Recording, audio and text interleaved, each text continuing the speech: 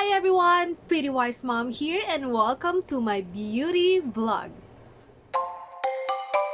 Today I am going to share with you my newest discovery and the newest addition to my skincare routine. And that's the Vitamin E Microneedle Spot Cream from Common Labs.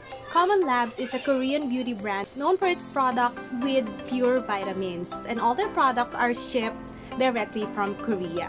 I ordered this from SHOPEE.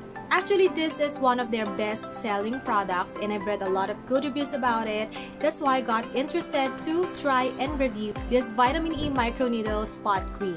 So let's start with the packaging. It comes in a 10 ml acrylic tube with a plastic cap and with a unique applicator head. See that creamy texture coming out of the tube? I wonder where those microneedles are.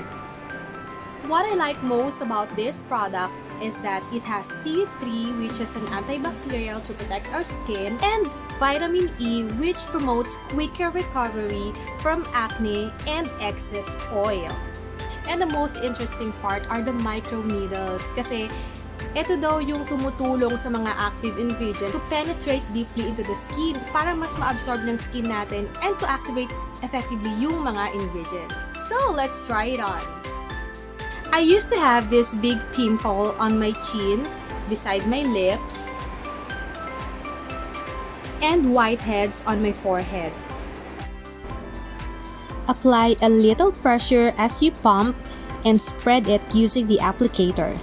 I felt a slight tingling sensation upon application, and it might be the tiny needles na parang tumutusok-tusok pag nahahawakan ko yung areas na lagyan ko ng cream. After a day, the pimple on my skin has dried up.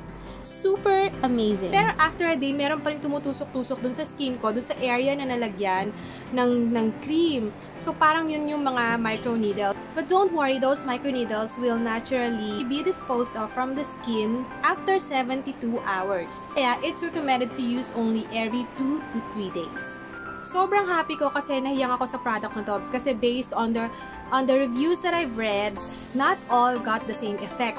So, hindi ibig sabihin hiyang sa akin, hiyang na rin sa'yo because our body reacts differently to a product. So, if you have sensitive skin, I suggest that you do a patch skin test. So, if you are interested about this product and you would like to try it, just visit their official store in SHOPEE. I will be putting the link below, and that's it. I hope you like this review and remember, stay pretty and happy. Bye!